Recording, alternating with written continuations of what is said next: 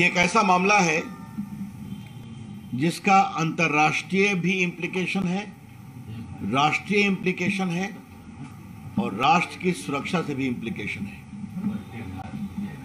और यह विषय राहुल गांधी के संबंध में है। गुलाम नबी आजाद, बाकी पूर्व कांग्रेसी नेताओं पर जो अडानी को लेकर राहुल गांधी अपनी बात कहते हैं, उस पर मुझे कुछ नहीं कहना है, उनके बीच की बात है। लेकिन गुलाम नबी आजाद जो कांग्रेस में 50 साल तक रहे, केंद्रीय मंत्री रहे, जम्मू कश्मीर के मुख्यमंत्री रहे, विपक्ष के नेता रहे, कांग्रेस के महामंत्री रहे और उन्होंने इंदिरा गांधी, राजीव गांधी जी, सोनिया गांधी जी सबों के साथ काम किया है। उन्होंने एक बहुत ही गंभीर आरोप लगाया है कि राहुल गांधी जब भी विदेश जाते हैं तो कई अनडिजायरेबल बिजनेसमैन से मिलते हैं। और गांधी परिवार के प्रति मेरा सम्मान है, लेकिन गांधी परिवार का कई व्यापारी घरानों से संबंध है।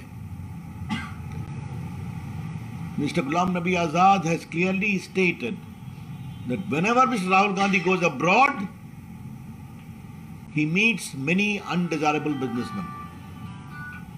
And the Gandhi family has close association with many business houses. थोड़ा मैं आपको सुनाना चाहता हूं। Tweet from Mr. Rahul Gandhi mentioning your name and associating with Adani and all. How do you feel after seeing that tweet? It is shame.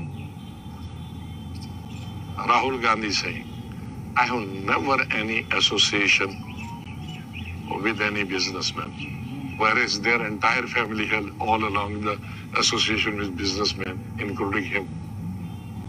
I still want, because I have a great respect. I have a great respect for the family. I don't want to speak anything. Otherwise, I can give 10 examples where he would go and meet even outside the country to meet even people who are undesirable businessmen. तो मैंने कोई अपनी बात नहीं कही। अभी गुलाम नबी आजाद ने जो टिप्पणी की वो आपको सुना दिया।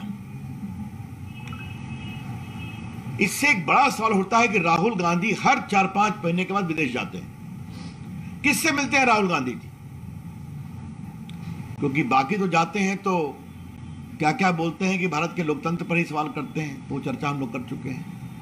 लेकिन राहुल गांधी किससे मिलते हैं? ये अनडिजायरेबल बिजनेसमैन कौन है? ये देश जरूर जानना चाहेगा।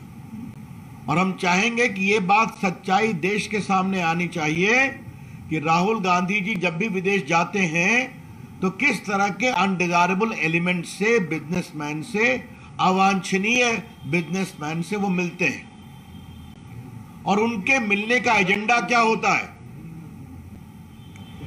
और दूसरा सवाल ये उठता है कि जब भी राहुल गांधी विदेश से भारत लौटते हैं तो उनका और हमला तेज हो जाता है। जरा शांत रहिए।